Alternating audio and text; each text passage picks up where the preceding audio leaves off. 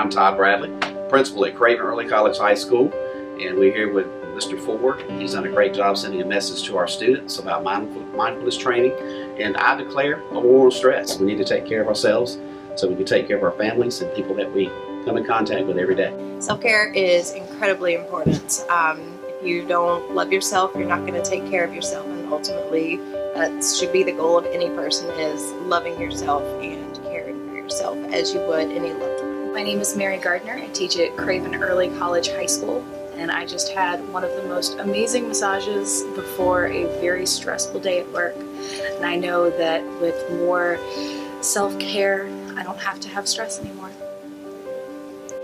I am a new mom, so if I don't take care of myself, I'm not in any kind of shape to take care of my child.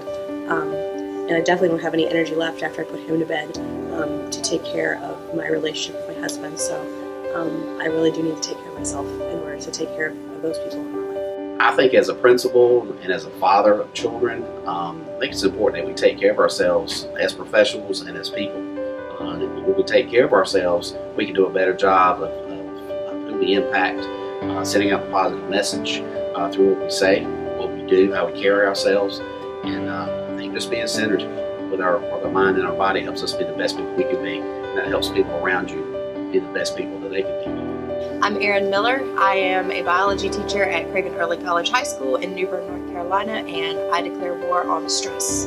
I declare war on stress. My name is Bethany Kenyon. I am a teacher at Craven Early College, and I declare war on stress. Thank you again. Absolutely. And I will find your blog. Oh, absolutely. I'll follow absolutely. You, yes. and I will make an appointment with you when you come back. Absolutely.